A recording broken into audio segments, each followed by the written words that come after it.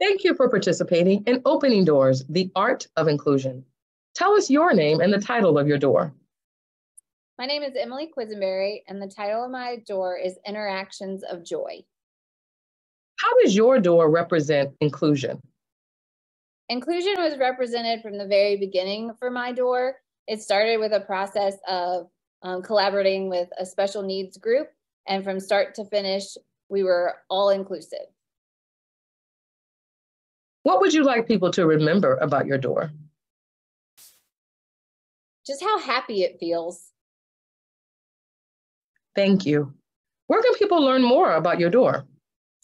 At openingdoorsharrisonburg.com.